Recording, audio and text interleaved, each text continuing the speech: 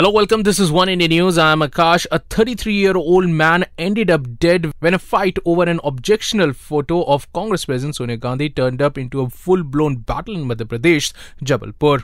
Prashant Nayak allegedly posted a photo in WhatsApp group which showed Sonia Gandhi washing utensils. Area City Superintendent of Police Indrajit Bansalwar told media that Umesh Verma alias Guddu, who sustained injuries in the clash, succumbed to his wounds at a hospital where he was undergoing treatment. According to Congress corporator Jatin Raj, knives were freely used by the rival group inside the Vijayanagar police station, where they had gone to lodge a complaint, a charge denied by the police, who had to call other colleagues from other police stations to discipline the two groups after they turned violent.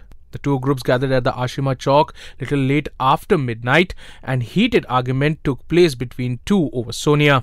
In the meantime, acting on a tip-off, the police reached at the spot and asked them to come to the police station to sort out their differences.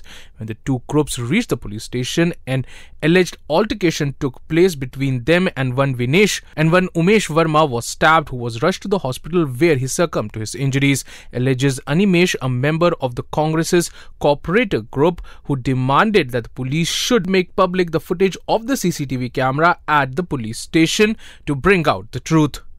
Well, that's all for now, but for more news and updates, log on to our YouTube channel www.youtube.com/oneindianews.